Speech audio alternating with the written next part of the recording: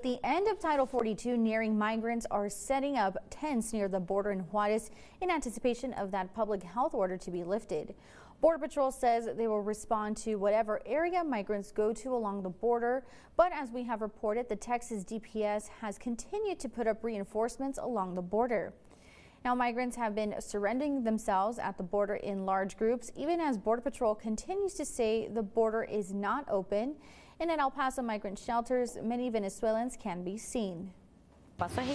They say El Paso's illegal, but thankfully, when a lot of families have come here, they've given them a pass into the United States after such a long struggle.